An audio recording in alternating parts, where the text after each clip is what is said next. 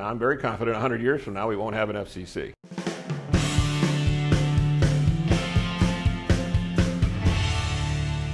Hi, I'm Nick Gillespie for Reason TV, and today we're talking with Tom Hazlett. He's a longtime Reason contributor. He's a professor of law and economics at George Mason University, and we're talking about net neutrality.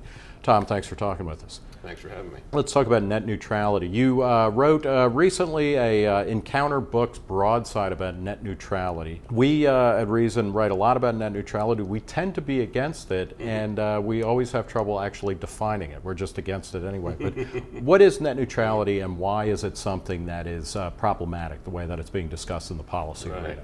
Network neutrality is a set of rules, which, by the way, are difficult to define, but they generally have to do with regulating the business model that your local ISP uses. So you have an internet service provider, it might be Verizon or Comcast, Earthlink, there's some other ones, and they give you a connection to the internet.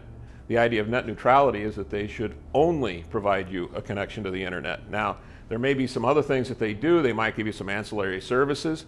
For example, your cable company might give you telephone service as well, but they should keep that separate, and they should use their internet connection as though it were an open highway that any company could use, including themselves, to provide those other services. And now, I mean, the way that this typically gets talked about is you say somebody like Comcast, which also provides content or creates content. You get a Comcast connection, they're going to allow Comcast material to get to you quicker, or they might even block stuff, say, from Time Warner or a competitor.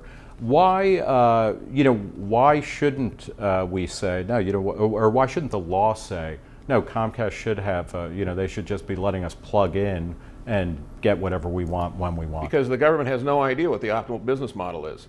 And well, last night I went on to see a baseball game, and I was on ESPN, and they said, watch here. So I clicked on, and then it turns out that it said you have to have one of these 4 internet providers to be able to get the content. Okay, so in that case, it's ESPN, which is not an internet service provider. They're a content provider, and they sell their content not directly to me, the customer, but to the ISP, and they want those deals. That's where the content wants to go.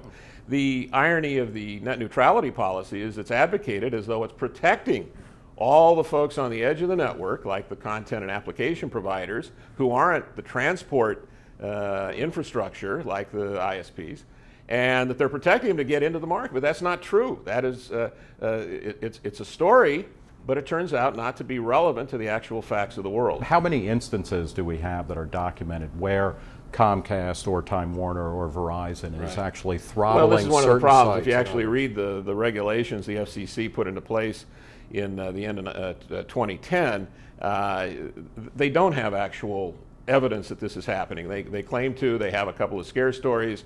There was a complaint lodged against one of these mega corporations that's dominating the broadband market, who, whether that be Comcast or Verizon or Time Warner Cable. It was Metro PCS. And what did they do that was egregious and anti-competitive? Well, they have a couple of different levels of service. In their older service, they allow customers to get all they want for voice, texting, and data, but because it's an older and fairly slow system, they can't do video streaming. In fact, video streaming is blocked so the network doesn't clog. They actually knew that video would be a little bit of a problem because YouTube is so damn popular. So they went to Google, owner of YouTube, and said, look, is there any way you can compress your signals so that we can actually make this work on our old, what they call a 2.5G network?